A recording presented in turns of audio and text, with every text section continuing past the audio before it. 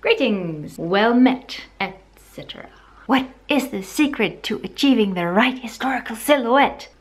If you said underpinnings, you are entirely correct. So, I'm going to be trying my hand at a 1920s bra because in the 1920s, the chest area needed to be as flat as possible in order for the dresses to fall well. Kate from the Long-Haired Flapper, which is a really nice YouTube channel that covers a lot of beauty routines, hair and makeup stuff from the late Victorian age to I think about the 1920s, maybe 1930s.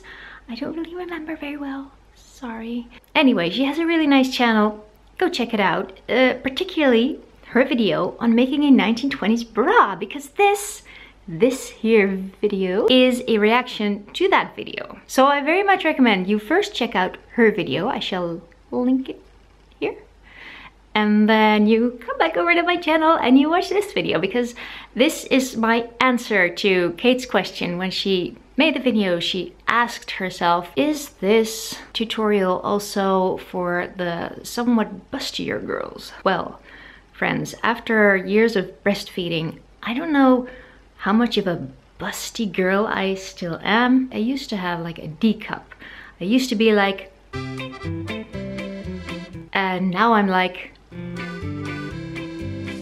yeah, I used to be cup D, now I'm cup of tea.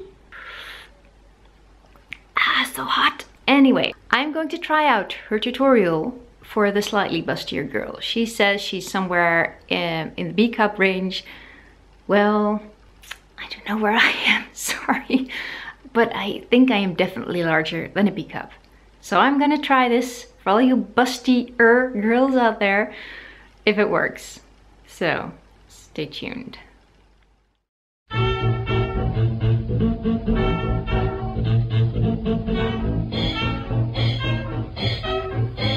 Kate's tutorial says to cut a rectangular piece of fabric that measures 8 inches by whatever your loose bust measurements is, plus 1 inch. I measured out the 8 inches on the fabric, but instead opted to measure the width directly onto my body, and this worked fine for me.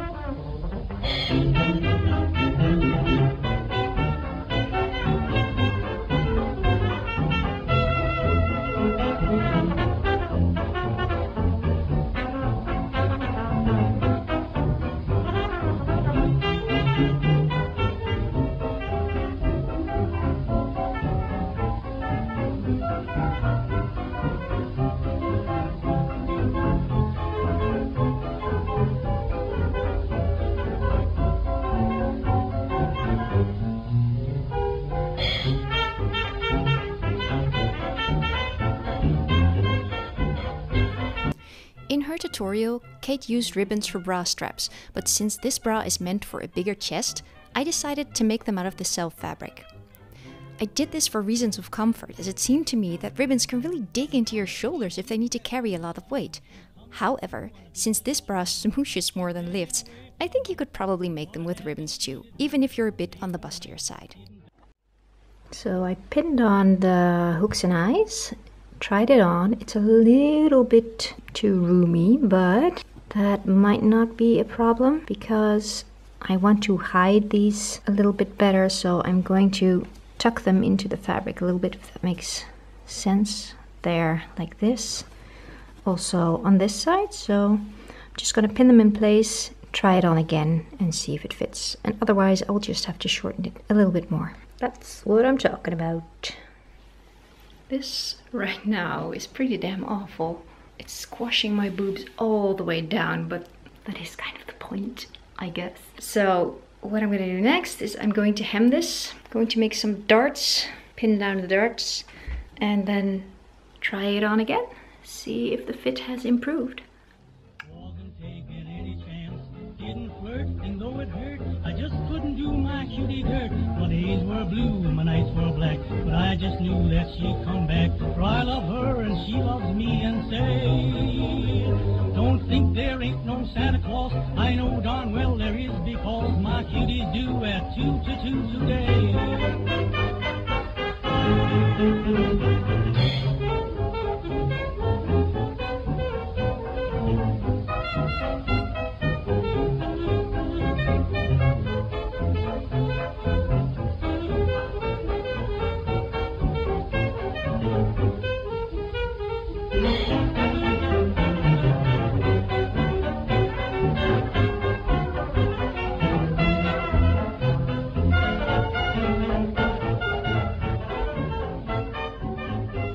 Great, it fits!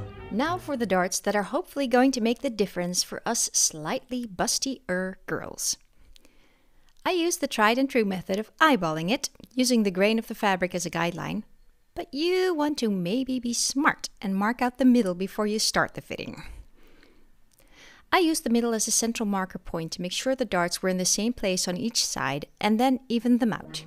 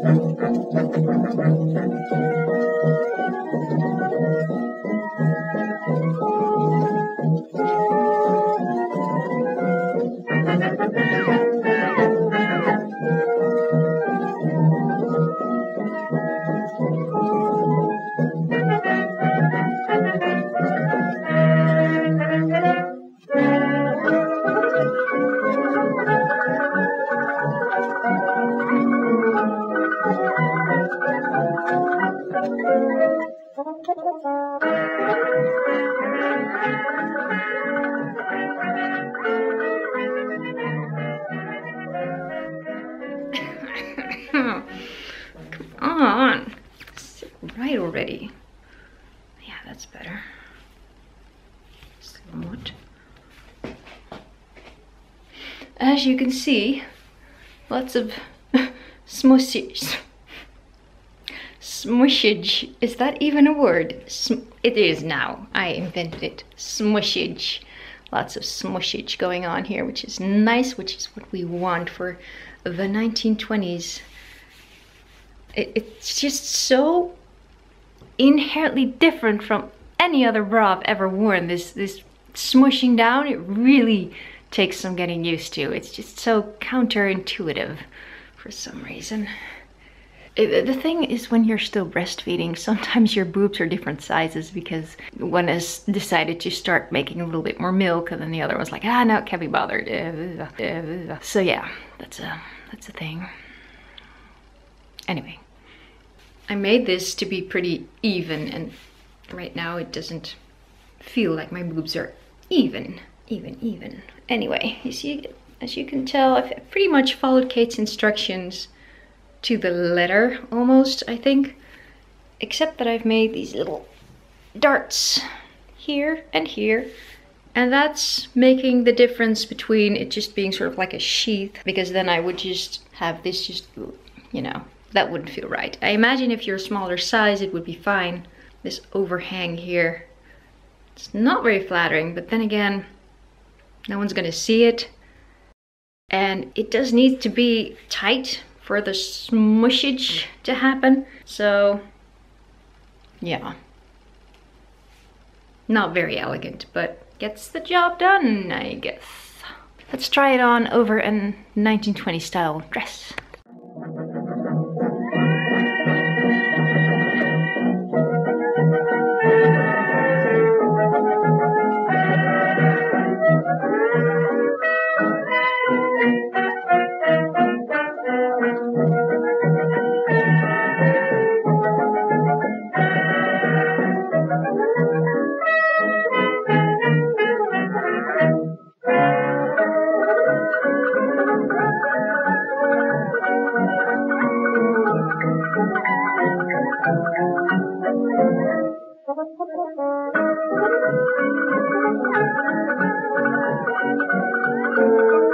this is not exactly the most flattering bra I own, it is definitely key in achieving a more accurate 1920s silhouette with which I am well pleased.